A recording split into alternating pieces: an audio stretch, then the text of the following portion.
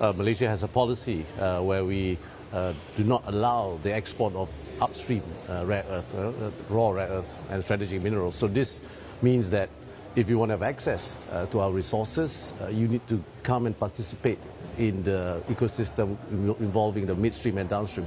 So what we've done is we've invited many companies who are interested. Please join us. And what does it mean for our economy? The spillover will be there. Spillover to the industries, of course, jobs, and will improve our export as well. Because, as you said, this is a very critical component of our everyday use today.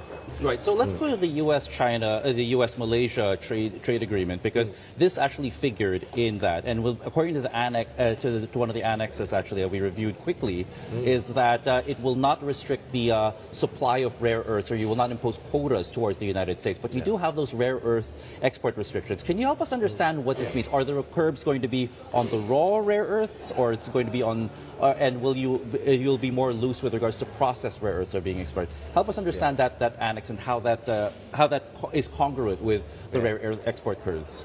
So what we're doing, and this is not exclusive to the US, is that, yes, you're right, JP, we are going to restrict the export of rare earth in terms of raw rare earth, but in terms of processed rare earth, we are not going to restrict that, and we are going to facilitate companies who want to invest in the midstream and downstream, and we're going to allow them to export. And again, it's a commercial deal where companies can deal directly with the off-taker. Right. I'm curious though, because when you see an export restriction or an export curve, the United States could easily look at that and say, aha, that's a non-tariff barrier.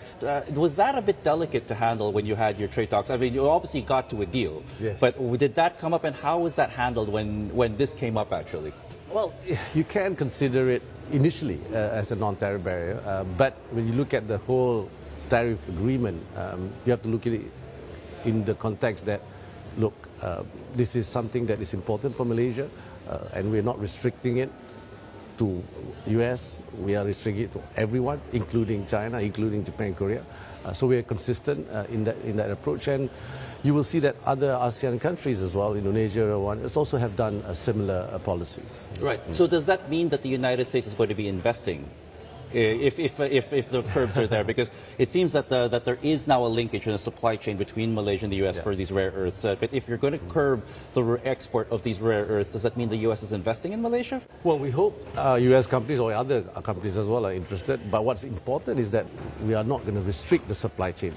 So we're going to make sure that processed rare earths will be allowed to export to the United States. Again, this goes back to this question I always ask you, sir. As Malaysia tries to be non-aligned and open to everybody else, it becomes more difficult, especially in the sensitive places, and rare earths has become a sensitive area for the United States and China.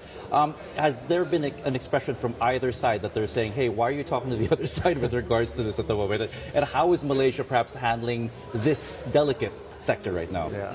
Well, this is just one. There's, of course, semiconductor. There are many other sectors that are also deemed sensitive and strategic. And when you talk about economic security, it's something that both countries are very concerned about, the technology especially.